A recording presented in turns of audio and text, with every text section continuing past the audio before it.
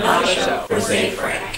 What is an internet community? Some time ago, I was told that it isn't healthy to spend so much time on the internet. Supposedly you neglect friendships and become weird. Aloof from reality. They say the internet is an escape from real life. I can understand that. Escape is kind of a romantic idea. And there are countless reasons why it can feel so necessary. While interacting with other people can be exciting And interesting. and even fun, it can also be highly unnerving. It's difficult to lower my guard in front of the people that I see every day. I look for acceptance in the face of potential letdown. And I'm reminded of those times when people have spoken behind my back. Or hurt me in some way. When I expose myself to others, I worry about what will happen if they don't feel the same way. If they reject me as a person. I know I'm not the only one with such reservations. Getting to know someone is an endless back and forth. It takes effort. Energy. It can take a long time for this process to evolve into a friendship, and there is no guarantee that friendship will be the outcome. If my efforts are not rewarded, I feel cheated. Hurt. And some people are so stagnant. They're already set in their ways and unable or unwilling to see beyond their little personal sphere of experience. Still more people are hiding. They wear masks. A different one for every person. They hide their feelings, all their fears, all their hopes. They've been branded and scarred a multitude of times, and they've learned to be fearful. Like me. But all of us fearful people, we don't have to be alone with our fears anymore. Do we? No. Internet communities are said to be very impersonal. And superficial. But I believe that those who say such things have either not taken the time Or had the opportunity to truly experience what being part of a community is like.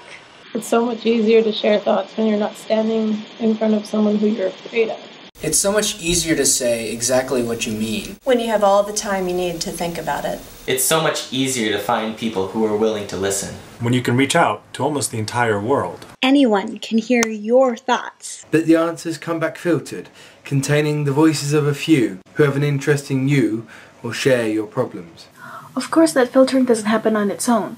You need a focus. Someone who can attract a group with a common attitude towards life. If such a community is achieved, the effects can be mind-blowing. Everyone can feel that they belong, that they can contribute. But they matter. I am happy to say that I have found such a community. And it has helped me in so many ways.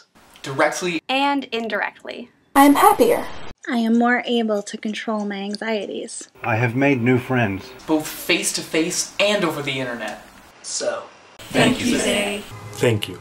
For offering us your thoughts And insights. Thank you. For setting off sparks in our hands. Making us think. And for your curiously infectious personality. And thank you for your time. You have provided us with stable ground on which to assemble. Meet friends. Get creative. And be both amazed And amazing. You help us to feel welcomed in the world.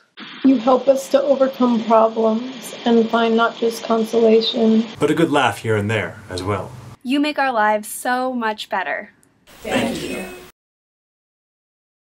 And now the community has a mission for you, Zay. It's a bit of a two-parter. First, we would like to formally, As a collective. Dare you to lose those 15 pounds. by February the 1st. second, As many of us have decided To join you in similar endeavors. We have created a website where you and anyone else who wants to can create an account and enter their weight on a regular basis. You will be able to see your progress and, as an additional motivation, the average progress of all other users and the total weight loss of the community. The hope is that this will encourage you to improve your health as well as motivate others to do the same. It also looks really cool, so there's that.